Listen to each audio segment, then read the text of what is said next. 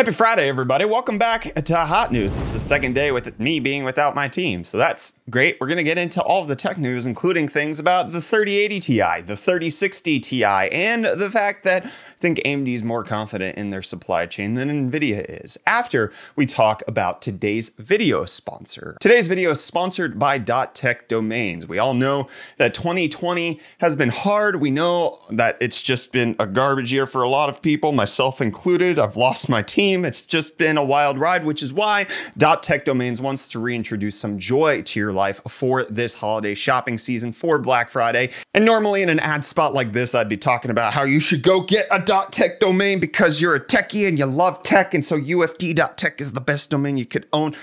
But that's not what we're doing today. That's not what they want to communicate. Instead of announcing any sort of promotion where you're going to get a discount, they actually just want to give stuff away to you. So if you go to the link in the video description, they actually have an innovative way of engaging with you guys in a fun manner that I actually thoroughly enjoyed. It's called Break the Code. You check the link in the video description, you go over there, you solve a few puzzles, and then you're entered in to win prizes from a $100 Amazon voucher all the way up to a $5,000 custom gaming rig, or even a PlayStation 5. They have a ton of stuff that they're giving away, up to $15,000 in total prizes. The link will be in the video description for it. They just asked for your email to contact you in case you win, but they're not using it to sell you anything. .tech just wants you to enjoy some part of your year.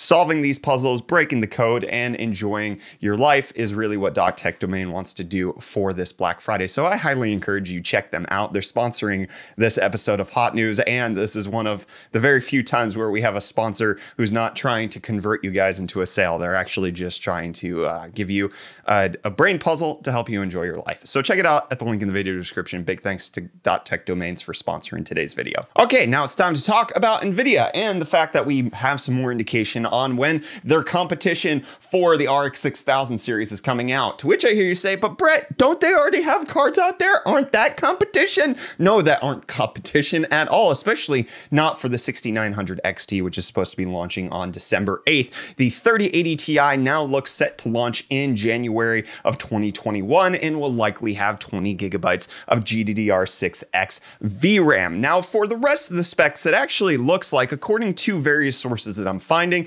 that this will roughly be an RTX 3090, maybe cut down by like 500 CUDA cores to be around 10,000 instead of 10,500, but roughly the same with 4 gigabytes less VRAM. And that's kind of it, which is intriguing because, you know, the 6800 XT has been found to beat the 3090 in several instances. I can't imagine what the 6900 XT is going to do to it. And if the 3080 Ti is going to come in priced at $999, it's going to be a hard sell regardless. Obviously, Nvidia does have features such as CUDA acceleration and their tensor cores with RTX broadcast and things like that that could give it a slight edge to buy something at the $1,000 price point, Nvidia over AMD. But I think personally, unless Nvidia comes in at the $899 price point here, it's over for them as far as a gaming crown winner. AMD clearly right now, the 6800 XT, a much better value buy if you're just concerned with gaming performance and not at all any of the secondary stuff that comes with graphics cards. But then we also have something that AMD doesn't have, which is a lower end card. The 3060 Ti performance got leaked. We have slides from Nvidia showing that it is indeed faster than an RTX 2080 Super in normal rasterization, as well as in ray tracing and yada, yada, yada. This is on top of the fact that retailers have been posting that the 3060 Ti is out there. We're looking like this is going to probably launch around the same time as the 6900 XT, but beating the 2080 Super, we're expecting at this point a $399 price setup, which would allow it to be a very good mid-range card for a lot of people and could potentially continue to sell out. And you're just not going to be able to get one because this is going to be more in demand than the 3070. I don't understand how Nvidia is going to keep up with all of this. We've got some more evidence that 3060 Ti's are being registered. We also have evidence that a 3050 should be coming out sometime in January as well. It'll likely have 2,304 CUDA cores, 90 watt TGP, which this will hopefully come in somewhere in the sub $300 region and would make it a lot easier for people to pick up a ray tracing card. But speaking of stock, Nvidia, according to interviews that were done, don't expect this to get changed changed for months. We're probably going to be probably through the first quarter of next year before you're going to be able to reliably go to a store and pick up an RTX 30 series card. This is also what we heard from Microsoft's head on whether or not the consoles would ever be in stock. It seems like this is going to last for the entire holiday shopping season and through a good part of early next year. Jensen Huang himself saying, but the world is constrained at the moment, and so we just have to make the best of it. And the best of it just means letting the bots get in and scalping them on eBay. That's winning for me, my friends. And MSI decides that this is the perfect time to launch another card, the Suprim. I actually really like the look of this, but that's all I'll get is a look at it, because holy crap, am I never going to be able to buy this because it's not going to be in stock anywhere. It's a good looking card though. Good job, MSI. I appreciate that. But while Nvidia continues to let us down, AMD seeming pretty confident in what they have, to the point where they're going to discontinue the reference designs of the RX 6000 series in early 2021 and just allowing third parties to be the sellers that are happening. And especially if stock can keep up with all of that, then AMD doesn't have to deal. This is a completely different way than Nvidia is going, where they're just like, we choose that we are going to sell and we're going to compete with our AV partners. AMD is just like, yeah, we'll make it for launch, but we'll move on from that. And also some promises by AMD being kept a little bit earlier than anticipated. You weren't expected to be able to use a Ryzen 5000 series CPU on B450 motherboards until January. Well, that was until ASRock released a BIOS update yesterday that allows you to do it now. You can get your ASRock B450 motherboards to support the new Ryzen 5000 series chips. Thanks, ASRock, for keeping to promise. It's good stuff. Just want to quickly mention this article because it's something intriguing that we haven't really seen before. There's ray tracing enabled on a game most people won't care about, Godfall, but it's only for AMD cards right now, not for Nvidia cards, and that's just neat. I just think it's neat. Also quickly mentioning that the 11900K has its specs leaked with 8 cores, 16 threads, single boost of 5.3 gigahertz, 4.8 boost, which as we know from Intel, this is going to be based on a brand new architecture. We could see double-digit IPC gains, which could actually allow it to be competitive again, but it will require that Intel actually pushes the clock speed, as we can see right here. Now, a couple of game streaming notes. Nvidia GeForce Now is coming to iOS Safari, where you're going to be able to stream it on Safari, but not to be topped. The lesser streaming service Stadia is also doing that on Safari via a web app. Great stuff. Yesterday was Stadia's 1-year anniversary, in which the VP talked more about the platform and how they're going to be doing it going forward, including committing to more free-to-play games like Destiny 2 was, which I think is a really dumb idea. And what's also a dumb idea, not this, Cyberpunk's trailer got released yesterday, because yesterday was supposed to be the official release date. Instead, we got a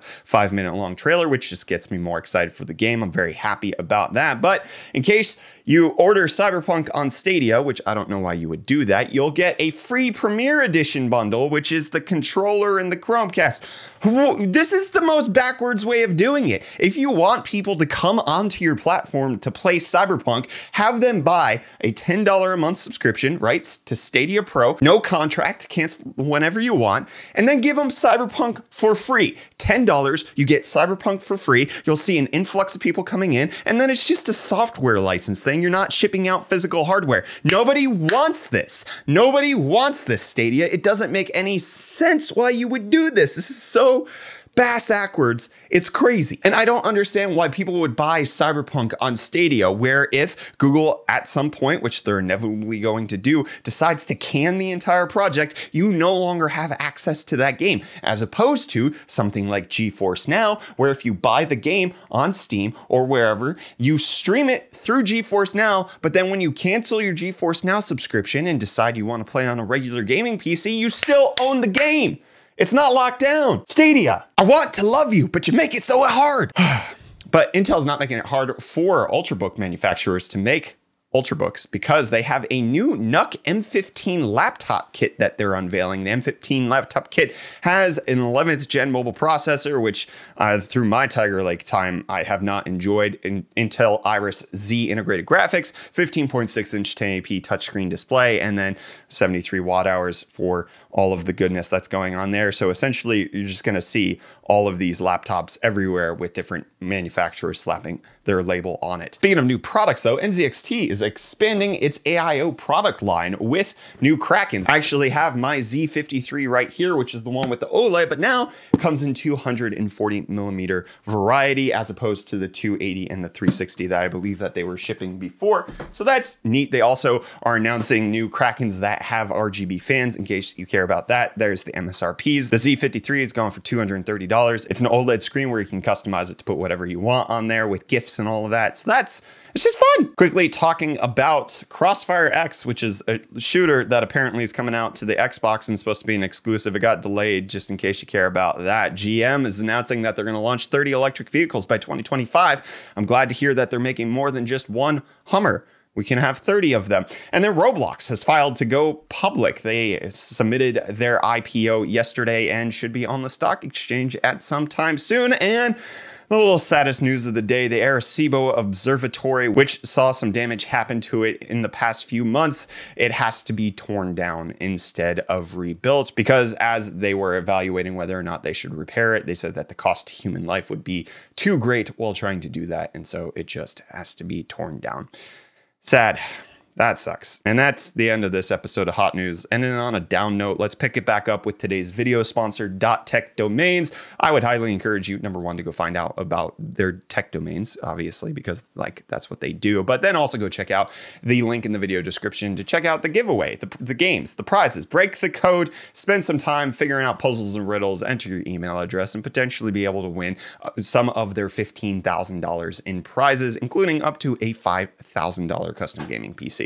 So check it out, the link in the video description. Big thanks to .tech domains for sponsoring today's video. That's going to be all I have for Hot News. Hit the like button if you enjoyed it. Get subscribed to stay up to date on all of our tech related content. I'm Brett, and I'll check you in the next video. Cheers.